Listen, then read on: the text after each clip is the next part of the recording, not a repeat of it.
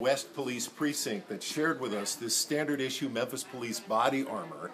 We want to let you know that the officer who shared this with me this afternoon is on desk duty, so we're not compromising his safety, and I'm going to run this back across the street before his shift ends. But this is a standard issue Memphis Police bulletproof vest, and as you can see in the front, there is a little tiny pocket up here that offers an opportunity for an officer to place an extra layer of protection.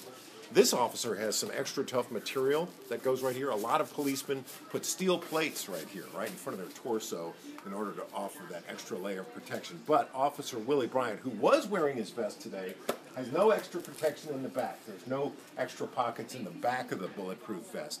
And this is where we understand Officer Willie Bryant was shot in friendly fire in the back.